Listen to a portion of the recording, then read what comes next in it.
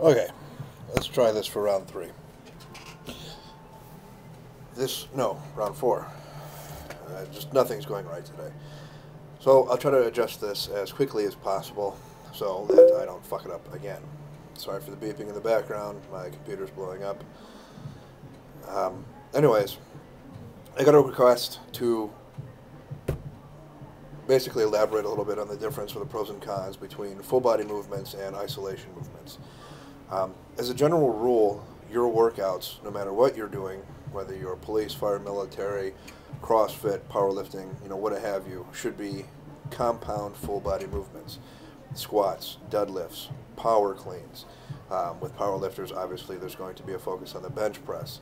But when you have, like with strongman, stones, log, super yoke, farmers, any of these things require your whole body to move as a unit, and it strengthens your core and everything else around it. Isolation movements do have their place in these sports. Let's take powerlifting, for example. When you have to, if you're a geared bencher and you have to focus on your lockouts, the shirt's only going to help you, 4 or 5 inches off the chest. The rest you have to lock out. If your triceps aren't strong enough, you're not going to make the lockout.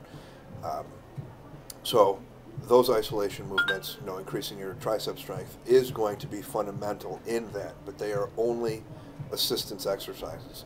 Your workout should not be, isolation movements all the time, unless you plan on being a professional stripper and, shaving your body and wearing a bikini around.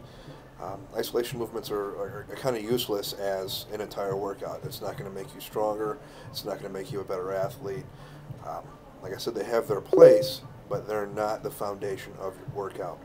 If you can't do anything else besides squat and deadlift, you're good to go.